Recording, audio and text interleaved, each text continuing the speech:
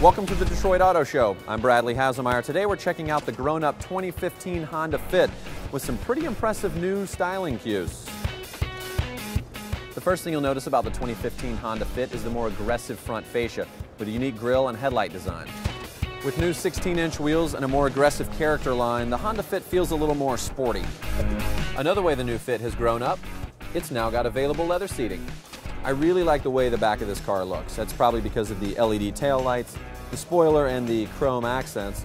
And I imagine this is what other drivers in lesser cars will be seeing a lot of.